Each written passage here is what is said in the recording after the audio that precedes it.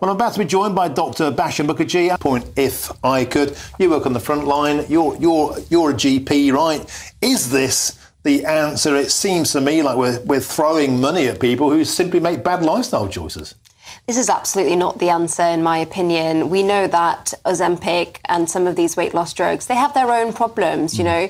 You're introducing essentially side effects into the mix of an already whole range of health problems that some of these people have. But more so, we have to think about the fact that this current proposed idea is only for 5 years. It's a 5-year trial. They're not, thinking about the long-term effects of this drug, and also the fact that once you take these drugs off, if they have not got the right health education, the right financial education to sustain this lifestyle, they're going to go back to square one. Does the NHS have a problem with mollycoddling the obese? And I'll tell you why I say that. When it comes down to smoking, they just ban smoking outdoors, they tax you to high heaven. If it's boozing, they whack up beer duty, whatever you get much more of the stick, much less of the carrot. When it comes to obesity, they're too afraid to offend fat people. And so they're basically bribing them to do what they should be doing by order.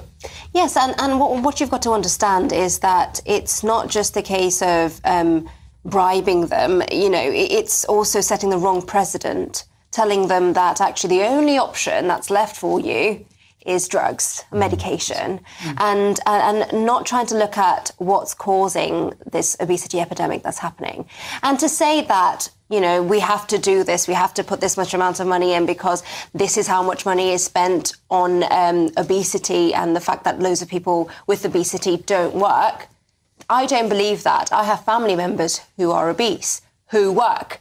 There are people who are very, they've got lots of health conditions who work. I think it's an attitude problem, if anything. Well, I wholeheartedly agree. The idea that how many thousand people are going to be doing it for 3 years and 50% employed, 50% unemployed, I suspect at the end of the 5 years they'll be much slimmer and they'll still be unemployed, because actually it is not to do with how fat they are. It's not to do with that. It's to do, as you say, with attitude. I think a lot of people would agree with common sense that it's not a state of body, it's a state of mind.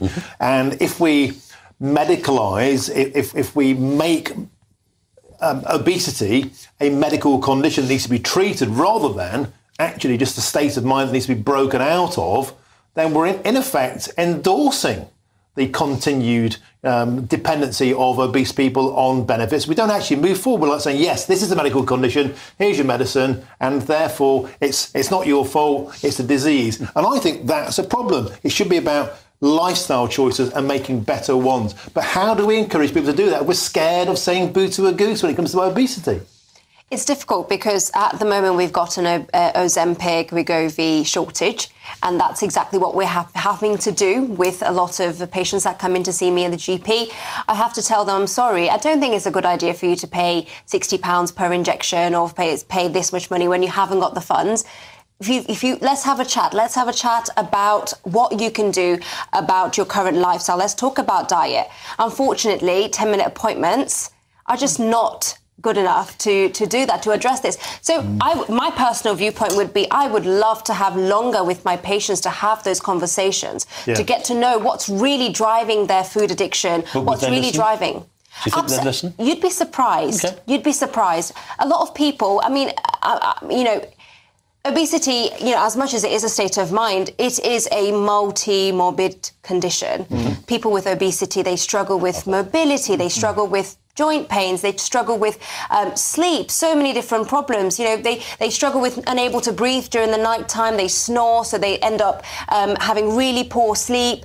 So we know that there's a multifactorial problem here. And absolutely, when a doctor does give them the time, there are loads of people who are willing to take that on board. But we have to have the time to do that. Why should the state pay for that?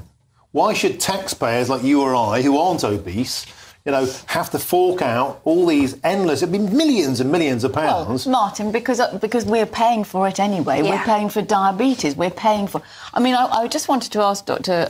Mukherjee, the thing that I find most upsetting is when you see overweight children, little children, and you see them, with mums and dads and grannies and what have you in the supermarket, and you see a trolley full of absolute rubbish, and you want to scream at them and say, please, can't you see what's happening? And there is this...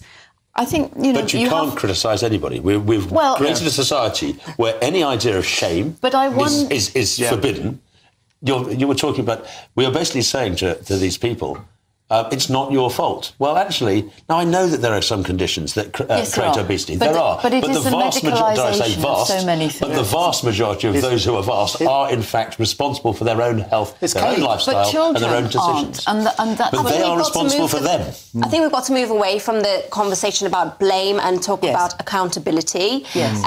I know that, I mean, obesity, diabetes runs in my family. I know how difficult it is once you're addicted to food and certain types of food. How do you have accountability if you don't have blame? To come out of that. However, where the government is ready to essentially fund these companies, Ozempic is essentially a company that's, you know, if they're willing to pay them this money, I think the government does have power, therefore, to control the supermarkets and how the advertising is done, how and where the food is kept.